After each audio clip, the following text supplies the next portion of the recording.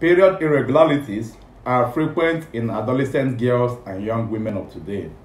Some even consider it a benefit because they escape the pain caused by menstruation cramp, PMS, tampons, and sanitary pads.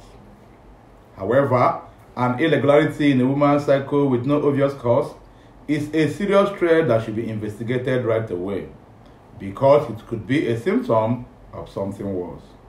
A disorder known as Polycystic Ovary Syndrome is one such threat to female sexual health. Polycystic Ovarian Syndrome, or PCOS, was first identified in the 1930s as 13-Leventhal syndrome. It is a common illness affecting adolescent girls and young women. Although the disorder is intimately linked to hormonal imbalance in the female body, no probable cause of PCOS has been found.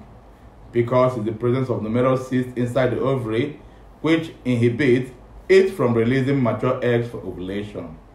As a result, women and girls with PCOS have irregular periods or at times none at all. Although the precise causes of PCOS is still yet to be determined, hormonal abnormalities in the female body are thought to have a direct effect on the disorder. Sex hormones are produced in various concentrations by both male and female bodies. The ovaries in females secrete three types of hormones: progesterone, estrogen, and androgen.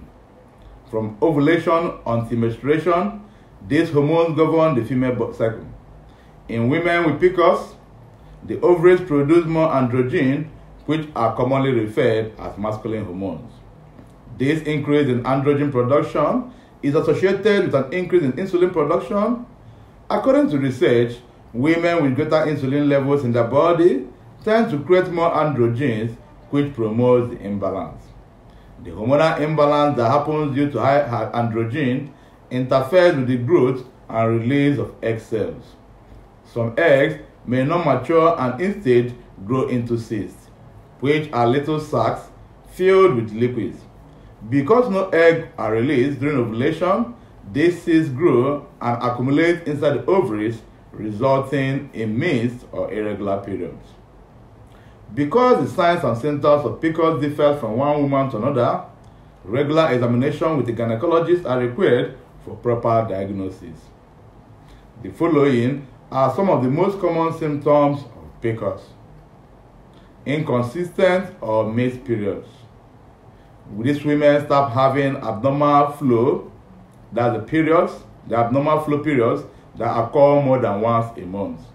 Obesity, excessive hair on the face and body, hair loss on the hair, thickened and dark armpits, neck and breast skin, high blood pressure, high blood sugar levels, or even high cholesterol levels, pimples and blood spots.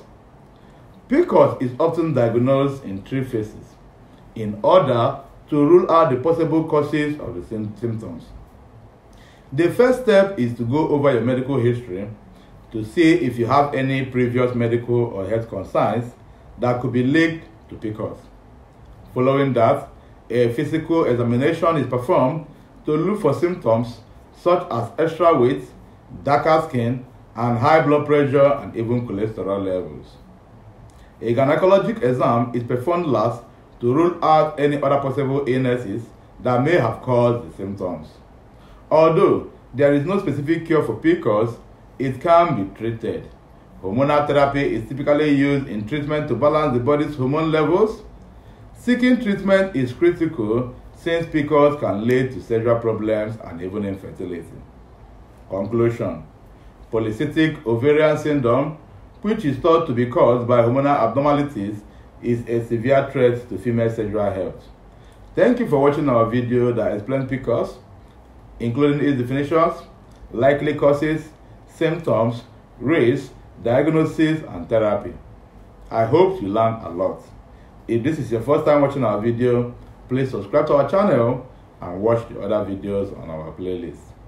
I'm not a doctor, so everything you watch here is for educational purposes only and does not serve as medical advice. Make sure you consult your medical doctor before making any health decisions. Thank you, and see you again in my next video.